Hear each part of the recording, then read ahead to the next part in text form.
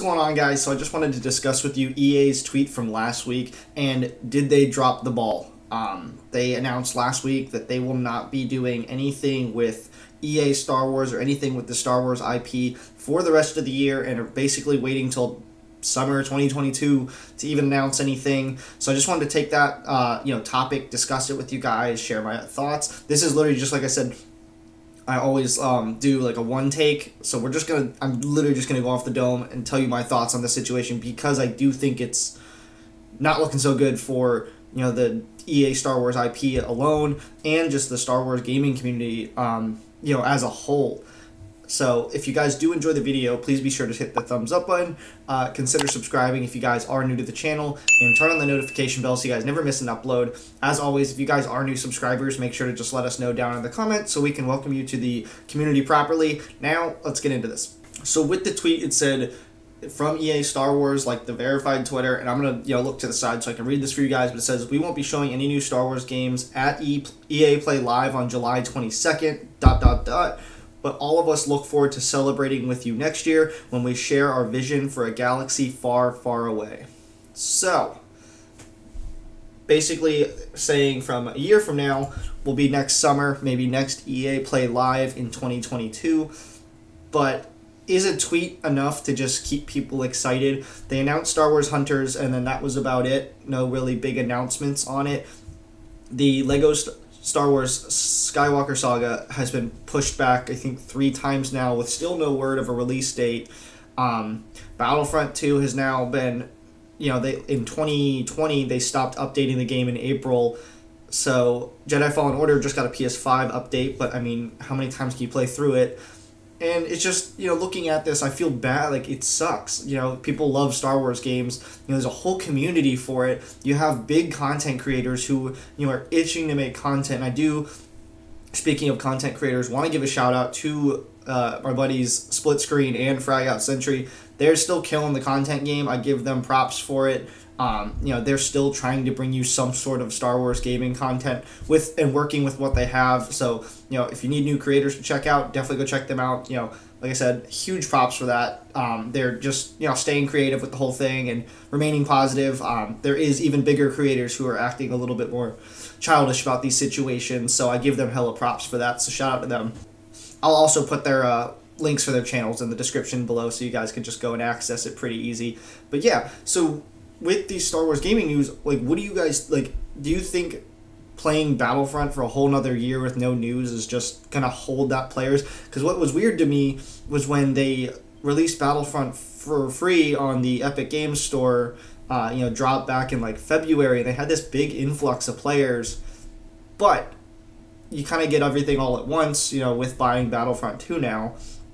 So is that going to be enough to kind of hold people over for a whole nother summer? And with what's coming out, is that even enough to hold people over? Because you have a Lego game, which it's only going to appeal to a certain crowd unless you're just really into Star Wars games. And then Hunters is a Nintendo Switch and mobile game. And so, again, it's only going to appeal to a certain crowd unless you're going to go out and buy a Switch or start playing it on your phone like the Galaxy of Heroes game. But I feel like that can only be so fun for so long. It's not a big AAA title. And this is like, it's just crazy to me EA is not putting anything out. Because Star Wars is the biggest IP probably in the world, content-wise, between movies, books, like action figures, comic books, the whole, everything is freaking Star Wars. I have 3 Mandalorian posters in my gaming room right now. So to me, it's like, it's very weird that they're not doing that. And let alone they're not announcing anything about the new Mass Effect or Dragon Age 4 either, but that, I mean, you can go find another RPG or something like Mass Effect, more sci-fi RPG out there, but like something with Star Wars and the Battlefront community, like what is out there for those? Battlefront 2 seems to be the main hub for the Star Wars gaming community, just because large-scale warfare, very communicable, but it just doesn't make sense to me, like, give, like, a whole nother year. Like, that's a long time to like not really have anything for anyone. And what do we even have to look forward to for EA Play Live this year anyway, like besides your standard Madden, FIFA, Battlefront 2042, but that's already been announced and we've already seen a pretty good chunk of things. So I really do think EA is fumbling the bag with this one. And what's funny too, okay, so EA, I think, I'm reading off my phone because I saw this tweet, and I knew I was going to make this video, so I retweeted this because it's really funny. It was an article, and this came out in June 23rd, 2020, so last year, literally this time.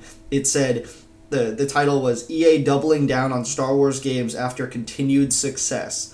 And it says, publisher EA decides to recommit itself to Star Wars license, as it turns out players actually do like games set in the Star Wars universe. Like, duh. Like, so, and all they've done since this tweet is they released Squadrons, which, again, everything they're doing is like it appeals to a small mass of players. They're not doing something that even the not normal Star Wars community gamer can jump into, like Battlefront or Jedi Fallen Order. And it's funny. It's the account that tweeted this, or like shared this post, is called Poorly Aged Things. So I found that really funny. I wanted to throw that in there for this video because, you know, technically this is really poorly aged, seeing that they doubled down on the games. So let me know what you guys think down below. Like, this is literally just a quick video. I wanted to kind of just ramble, tell you about my thoughts on this whole situation because it does suck. You know, for those players. I don't even have any Star Wars games installed anymore. At this point, I've played through Jedi Fallen Order 3 times. Battlefront was just kind of taking up too much space, and I'm not playing Squadrons. I'm not a flight sim guy, so, you know, it's really disappointing. I think even if getting Jedi Fallen Order an expansion, kind of like what Ghost of Tsushima is doing, with just a little 20-hour expansion, like, something of that nature would be great. Even an extra bonus 2 planets for $20. That was something, but that's not happening. So until then, I guess we wait till 2022. Let me know what you guys think down below. Are you bummed out? Do you not really care? Are you gonna go check out those creators I told you about? Links in the description. Let me know. Let's have a discussion. I think it sucks. I really, I enjoyed the Star Wars stuff I did before. Remember, this channel was a Star Wars gaming news channel. And then, we were peaking in like December and January and February when things were popping off and, leaks were coming out and stuff like that. And then it just kind of went, spiraled out. So, and I'm kind of glad, I turned this channel to just gaming news overall because of situations like this. So, for you guys who are here, who's new, who's been here through the Star Wars stuff and continue to stick around, I do appreciate you guys. And as always, please, if you enjoyed the video, smash the thumbs up button, consider subscribing if you guys are new to the channel, and turn on the notification bell so you guys never miss uploads. And as I said before, if you are new to the channel, let us know in the comments so we can welcome you to the community properly. As always, my name's Ross, and I'll see you guys in the next video.